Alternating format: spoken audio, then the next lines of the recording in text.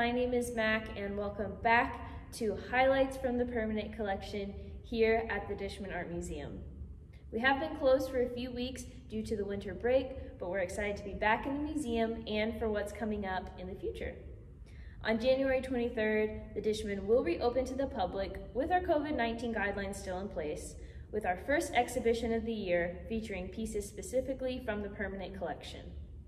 Lucky for us, many of these pieces will be featured in our videos, and you can come visit them in person if you feel comfortable. First up is one of my favorite LU alums, John Alexander, and not one, but two pieces of his that are featured in our newest exhibition. John Alexander was born right here in Beaumont, Texas in 1945. He attended Lamar University, where he received his BFA in 1968. For the first time in his life, he moved away from Southeast Texas to Dallas, Texas, to attend Southern Methodist University, where he received his MFA in 1970. Upon completing his graduate degree, he moved to Houston. He established a studio and became a member of the art faculty at the University of Houston. In the late 1970s, John Alexander moved away from Texas to New York City. John Alexander remains a great supporter of Lamar University, hosting lectures, classes, and even visiting from time to time.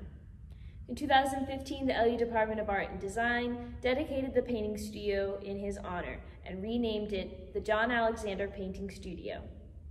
Many pieces by Alexander can be seen publicly on campus, multiple housed in the halls of the John Gray Building. Alexander's thick use of paint remains as a unifier, no matter the subject, and his work continues to have a deep influence from the southern bayous, swamps, and wetlands of Texas and Louisiana, despite him not living in this area for nearly 40 years. He has said, even when in New York City, he would turn back to Southeast Texas for inspiration again and again, like many artists from this area tend to do. Although he is best known for these themes of nature, Alexander has satirical pieces that incorporate current political climate and environmental issues, which he cares deeply about. Quoting an article from an LA newspaper that Alexander often refers to himself, Alexander paints nature at its best and man at his worst. These two pieces, the larger titled Coronation of the Kingfisher and the warm-toned titled Robbing Peter to Paul Pay, are both representations of Alexander's unique style, although one more chaotic than the other, and show pieces of the evolution from his career. Here's a quote from John Alexander himself.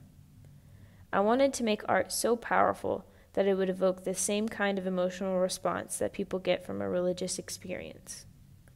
I don't know if that's possible, but I'm going to keep trying."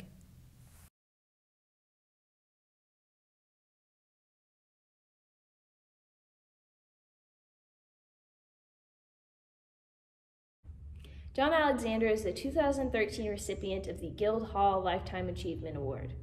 He is in many popular museums' permanent collections, including the Met, the Smithsonian American Art Museum, the Museum of Contemporary Art in LA, MFA Houston, as well as many other public and private art collections. Thank you for joining us for our first episode of 2021. We hope you continue to return to learn about more pieces that will be on display in our first exhibition of the year opening on January 23rd. See you next time.